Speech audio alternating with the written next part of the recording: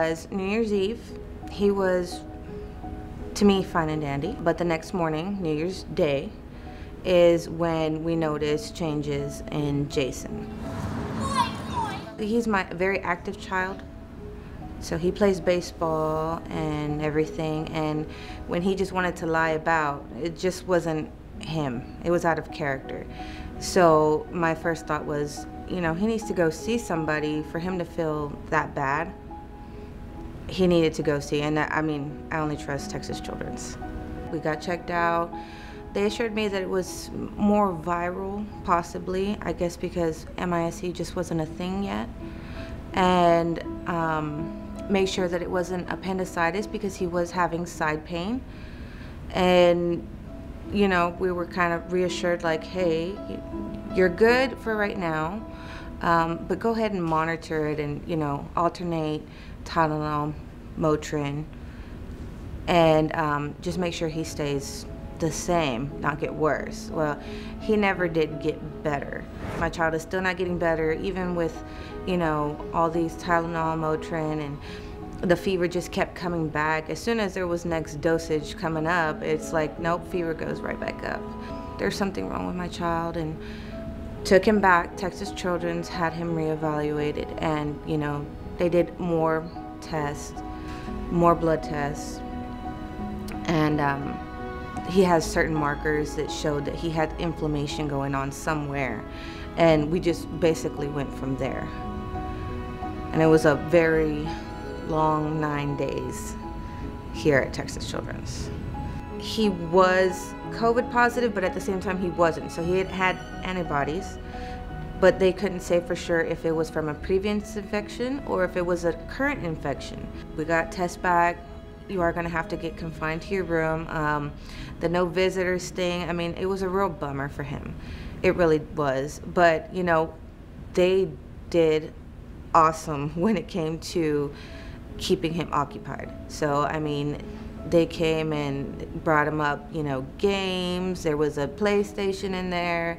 To me, I felt like he was a priority. I feel so sorry for all my nurses because it was a big thing, having to see them come in and out, and, you know, having to put on these full blue gowns and the face mask and the shield and everything. But I know they were doing that to protect themselves, protect others, and protect my child. The simplest way that they explained it to me is he had inflammation of his organs, and they were trying to determine which ones. We had to make sure that it wasn't dealing with his heart, which it did, and like his gastrointestines and all that, which I believe it's his liver that was mainly affected. My baby's tummy was, I mean, he looked like he was bloated. That was something that I didn't think could ever happen to my child. He was just so healthy and, you know, always running around and active, and I'm sitting here looking at my child look like a little puffball, you know, and we both struggled emotionally, but it was definitely a challenge as a mother to see your child just lying there, and you can't really do anything. You just gotta leave it in the doctor's hands, in which I'm glad I did because they did wonders. The end of March, I noticed my oldest was having similar, way too similar symptoms, almost exactly like brother. It was kind of like, oh mama, we're having deja vu. And they were exactly the same. I couldn't even tell the doctors like how perfect they like acted out, and kind of like, mommy, my stomach hurts. All the symptoms were kind of coming back, and I'm like, no, we're not doing this again. So as soon as I saw that, I took him to Texas Children's. So this was March 31st. They, you know, kind of did the same thing, same test and everything.